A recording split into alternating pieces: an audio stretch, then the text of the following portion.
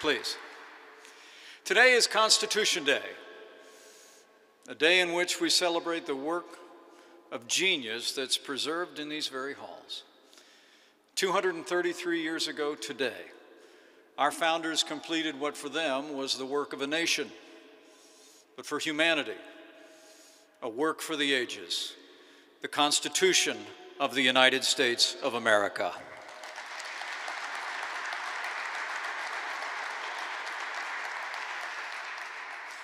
For the first time in history, a government was founded by we the people to form a more perfect union, establish justice, ensure domestic tranquility, provide the common defense, promote the general welfare, and secure the blessings of liberty for themselves and their posterity.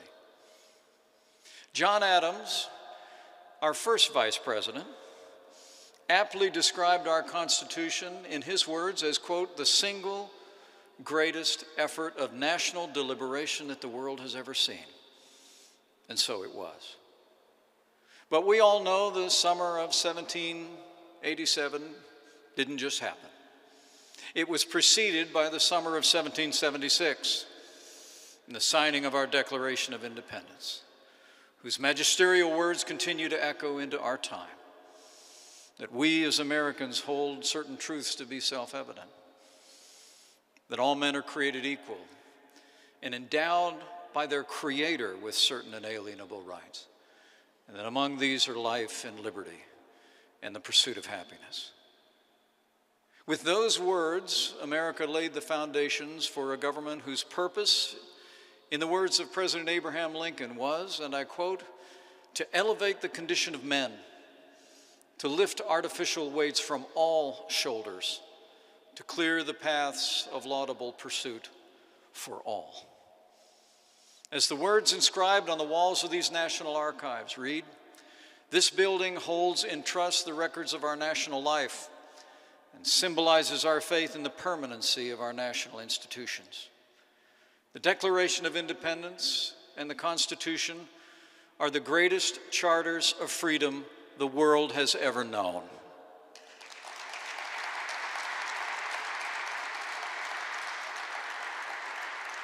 The character of our people and the principles enshrined there are the reason for our nation's unparalleled success. And they remain the greatest bulwark against tyranny in history. And the reason is simple. Our founders knew history. Sadly, we live in a time when too many are forgetting history today. Thomas Jefferson warned that, quote, if a nation expects to be ignorant and free in a state of civilization, it expects what never was and never will be. But sadly, we live in a time when some seek to erase our history and deny our nation's relentless march toward a more perfect union. As President Trump has observed, in too many of our schools and universities, millions of young people are educated by those who seek to wipe out our history, defame our heroes, erase our values, and indoctrinate our children. But we gather here today, soon to hear from the President of the United States, as Americans who are committed to affirming the greatness of this nation and the ideals of our founders.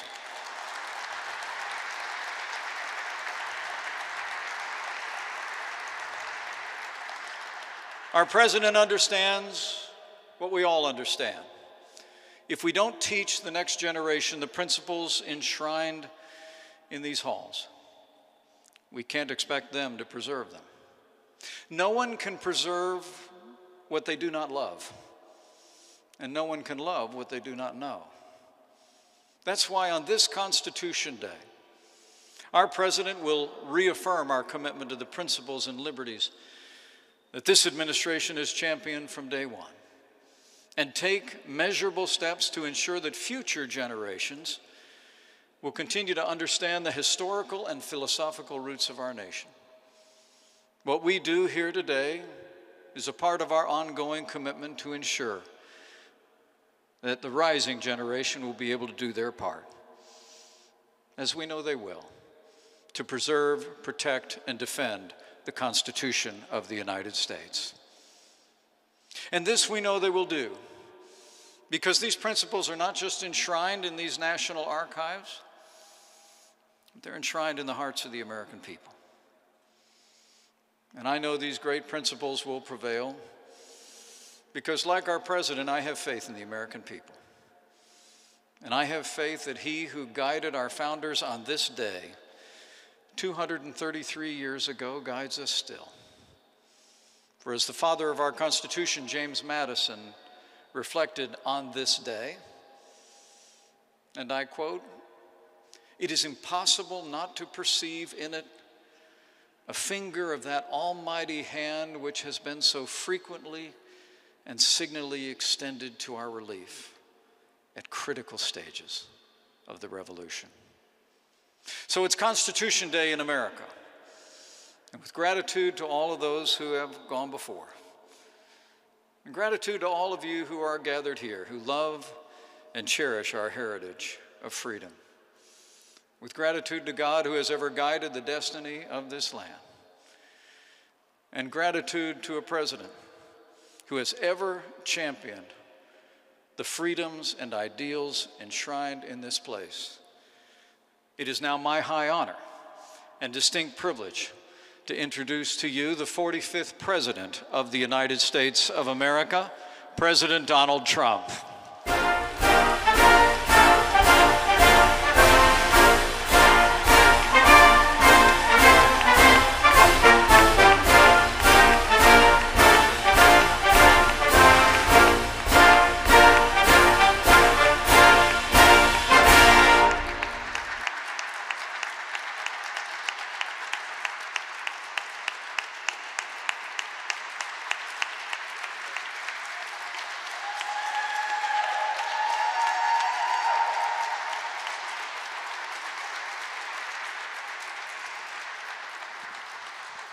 Thank you very much.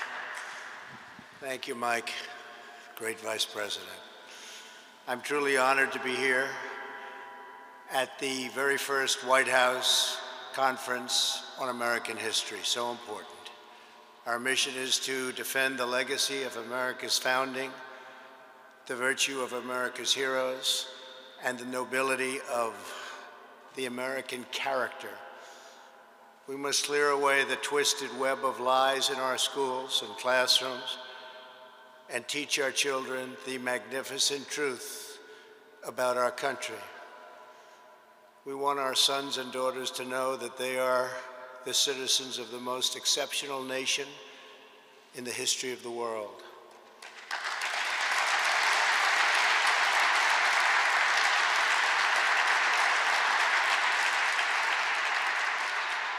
To grow up in America is to live in a land where anything is possible, where anyone can rise, and where any dream can come true, all because of the immortal principles of our nation's founders, inscribed nearly 2.5 centuries ago.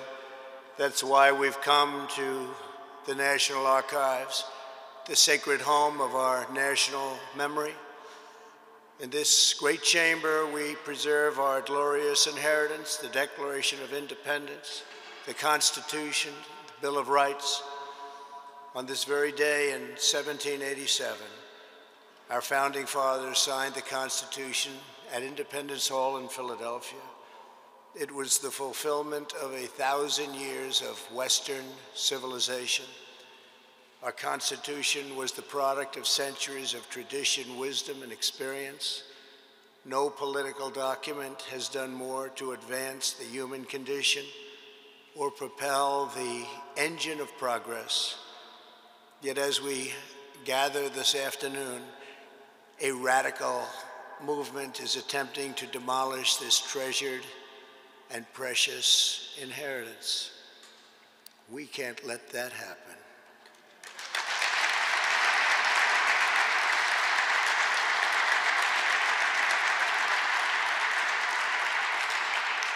Left-wing mobs have torn down statues of our founders, desecrated our memorials, and carried out a campaign of violence and anarchy. Far-left demonstrators have chanted the words, "America was never great." The left has launched a vicious and violent assault on law enforcement, the universal symbol of the rule of law in America. These radicals have been aided and abetted by liberal politicians, establishment media, and even large corporations. Whether it is the mob on the street or the cancel culture in the boardroom, the goal is the same: to silence dissent, to scare you out of speaking the truth, and to bully Americans into abandoning their values, their heritage, and their very way of life. We are here today to declare that we will never submit to tyranny. We will reclaim our history and our country for citizens of every race, color, religion, and creed. The radicals burning American flags want to burn down the principles enshrined in our founding documents, including the bedrock principle of equal justice under law. In order to radically transform America, they must first cause Americans to lose confidence in who we are, where we came from, and what we believe. As I said at Mount Rushmore, which they would love to rip down and rip it down fast, that's never going to happen. 2 months ago, the left-wing cultural revolution is designed to overthrow the American Revolution. As many of you testified today, the left-wing rioting and mayhem are the direct result of decades of left-wing indoctrination in our schools. It's gone on far too long. Our children are instructed from propaganda tracks like those of Howard Zinn that try to make students ashamed of their own history. The left has warped, distorted, and defiled the American story with deceptions, falsehoods, and lies. There is no better example than the New York Times totally discredited 1619 Project. This project rewrites American history to teach our children that we were founded on the principle of oppression, not freedom. Nothing could be further from the truth. America's founding set in motion the unstoppable chain of events that abolished slavery, secured civil rights, defeated communism and fascism, and built the most fair, equal, and prosperous nation in human history.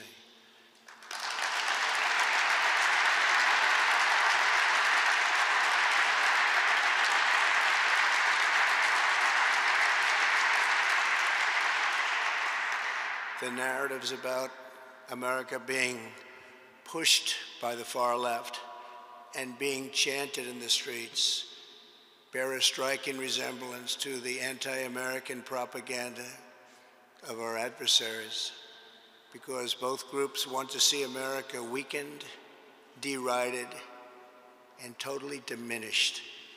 Students in our universities are inundated with critical race theory. This is a Marxist doctrine, holding that America is a wicked and racist nation, that even young children are complicit in oppression, and that our entire society must be radically transformed. Critical race theory is being forced into our children's schools. It's being imposed into workplace trainings, and it's being deployed to rip apart friends, neighbors, and families. A perfect example of critical race theory was recently published by the Smithsonian Institution. This document alleged that concepts such as hard work, rational thinking, and the nuclear family and belief in God were not values that unite all Americans, but were instead aspects of whiteness. This is offensive and outrageous to Americans of every ethnicity, and it's especially harmful to children of minority backgrounds who should be uplifted, not disparaged. Teaching this horrible doctrine to our children is a form of child abuse in the truest sense of those words.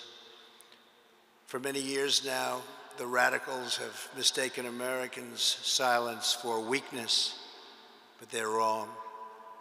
There is no more powerful force than a parent's love for their children, and patriotic moms and dads are going to demand that their children are no longer fed hateful lies about this country. American parents are not going to accept indoctrination in our schools, cancel culture in our work, or the repression of traditional faith, culture, and values in the public square. Not anymore.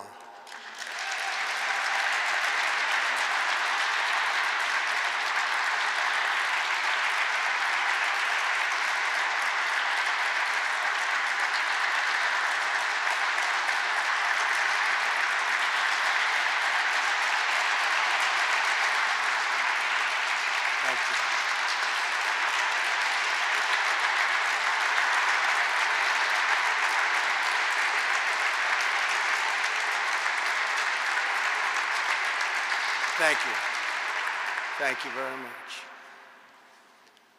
We embrace the vision of Martin Luther King, where children are not judged by the color of their skin, but by the content of their character. The left is attempting to destroy that beautiful vision and divide Americans by race in the service of political power. By viewing every issue through the lens of race, they want to impose a new segregation, and we must not allow that to happen. Critical race theory, the 1619 Project, and the crusade against American history is toxic propaganda, ideological poison that, if not removed, will dissolve the civic bonds that tie us together, will destroy our country. That is why I recently banned trainings in this prejudiced ideology from the federal government and banned it in the strongest manner possible.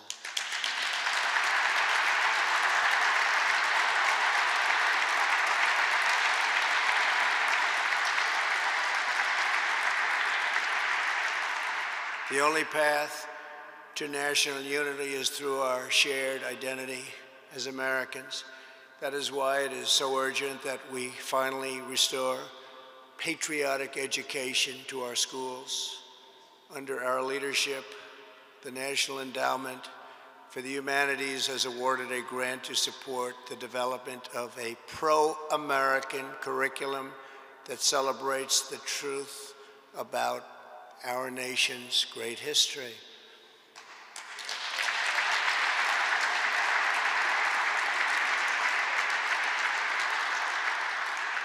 We are joined by some of the respected scholars involved in this project, including Professor Wilfred McClay. Wilfred, please. Thank you very much, Wilfred. Thank you. Dr. Peter Wood of the National Association of Scholars. Dr. Peter. Thank you. Thank you. And Ted Rebarber. Thank you, Ted. Thank you very much, Ted. Today, I'm also pleased to announce that I will soon sign an executive order establishing a national commission to promote patriotic education. It will be called the 1776 Commission.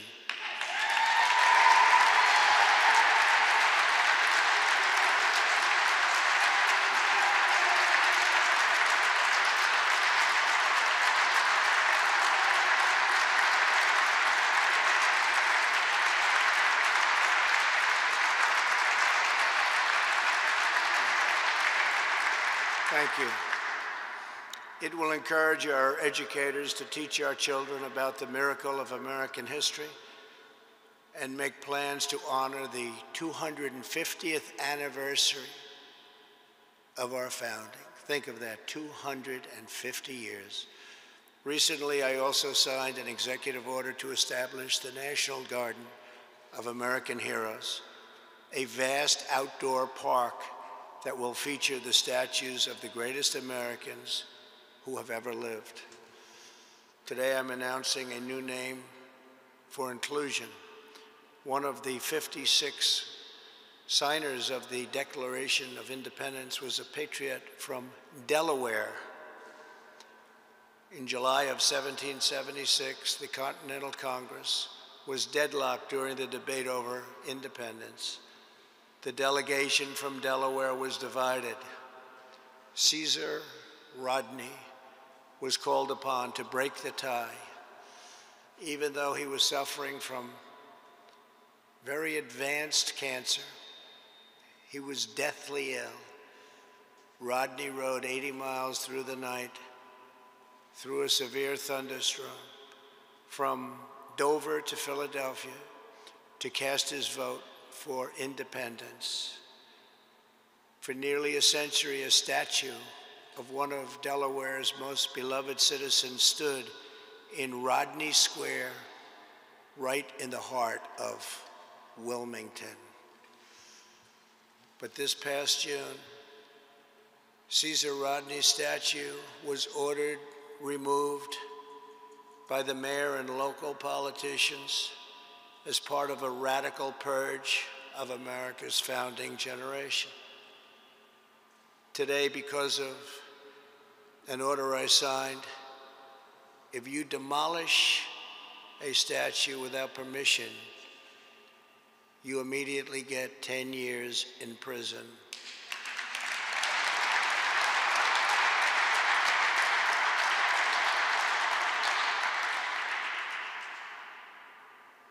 And there have been no statues demolished for the last 4 months, incredibly, since the time I signed that act. Joe Biden said nothing as to his home state's history and the fact that it was dismantled and dismembered and a founding father statue was removed. Today, America will give this founding father, this very brave man who was so horribly treated, the place of honor he deserves. I'm announcing that the statue of Caesar Rodney will be added to the National Garden of American Heroes.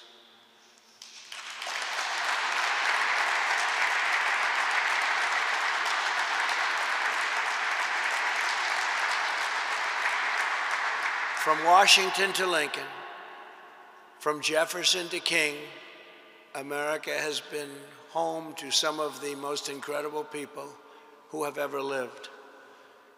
With the help of everyone here today, the legacy of 1776 will never be erased. Our heroes will never be forgotten.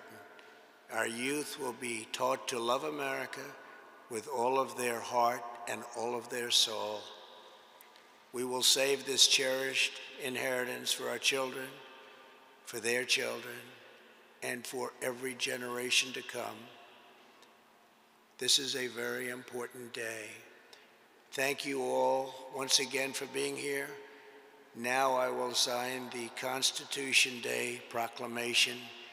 God bless you and God bless America. Thank you very much.